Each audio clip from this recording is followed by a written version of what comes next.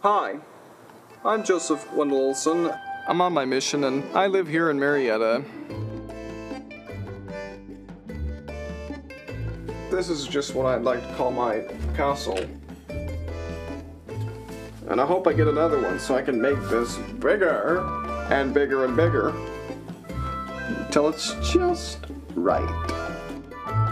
Joseph was diagnosed autistic at age 3. One of the first things that struck me was that my son was never going to make a touchdown. Joseph never really got picked for any teams because he was never on a team. He never went to birthday parties. That's hard as a mom, you know. We were really struggling with how he was going to go on a mission, but I knew that he would go on a mission.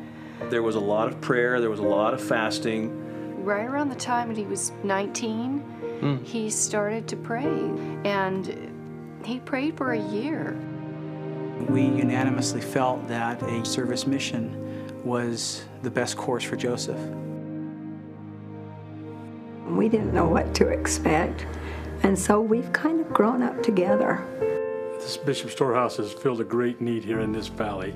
I'm mostly doing the heavy lifting there and stocking the shelves or stocking the cooler or the freezer.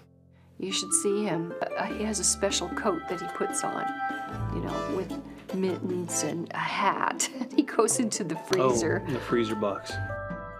The patrons are getting hot chocolate and fruit drink and pancakes, syrup, the peanut butter, butter, oh, and of course the milk.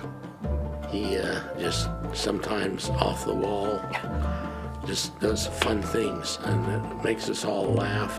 10 drinks all around. When Elder Olson first started his mission, he was very reserved and very shy. And he didn't want anybody to touch him. He didn't even want to stand close to anybody. And then one day his mom came to pick him up.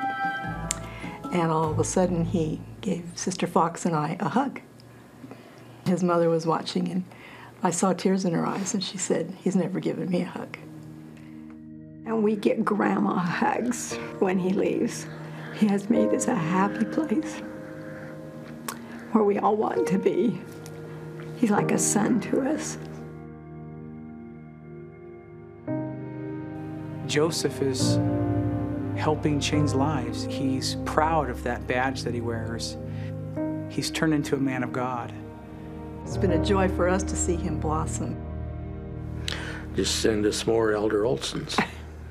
I'm definitely glad that I went on this mission, because now I'm able to serve my Heavenly Father. That's all I've ever wanted to do.